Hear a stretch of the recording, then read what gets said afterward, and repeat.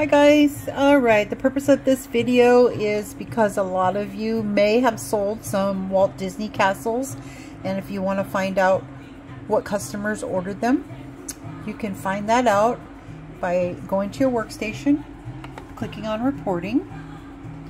You're going to go down here to view sales reports. Once that opens, you'll go right over here to product history. And you can type in the name right here. I am going to put in Walt Disney. Once I start typing it, oops, it should just start coming up, Walt Disney. Okay, reorder Walt Disney. I'm going to check it. Or you can put the SKU if you know the SKU.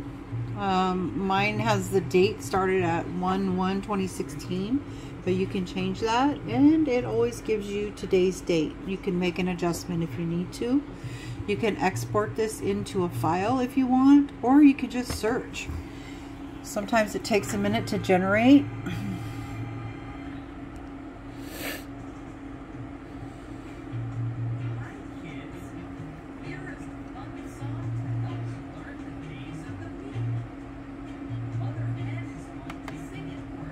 There they come.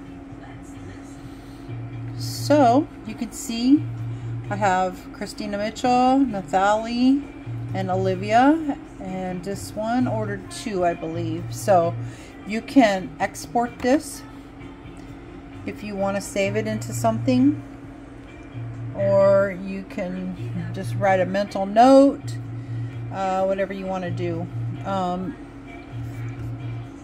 Let me go back here because there's one more thing.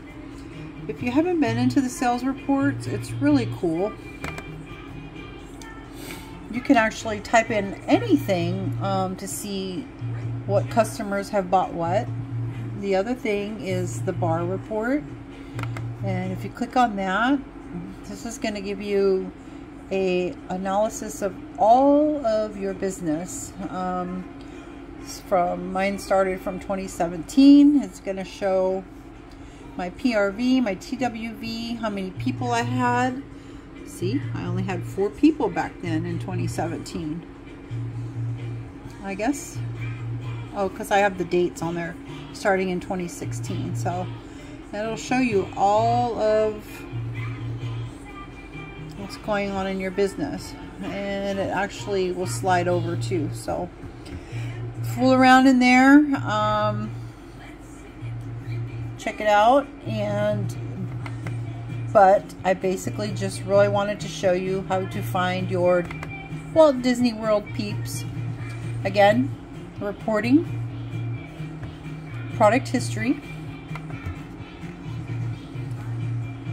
type in whatever it is that you're looking for. See, look, they have all kinds of stuff. Anything. They got everything and everything. So if I put this, let's see if anybody bought this. Just run a report and see. That's a Scentsy brick. It takes a minute to generate, so if you click on it and you feel like it didn't do anything, just give it a second. Maybe click it again. See? Where'd it go? I saw it come up a second ago. There it is. There it goes. You can see it shows me who bought a apple butter frosting Scentsy brick. So you have all of that information there. And again, that's in your reporting tab under sales report. My performance is everything that has to do with you and your team. You can do a commission history, annual mentor, blah blah blah, and then of course the other one is for your team. If you would like to know what's going on with your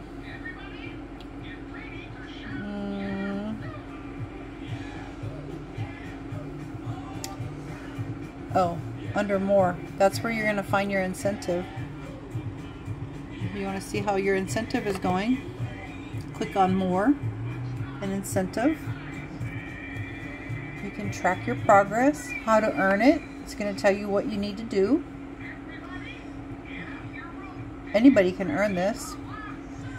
Track your progress. And it's going to show you your sponsoring points, newly certified, how much PRV, and basically you want to close up these circles. So that's it. Hope that helps, guys.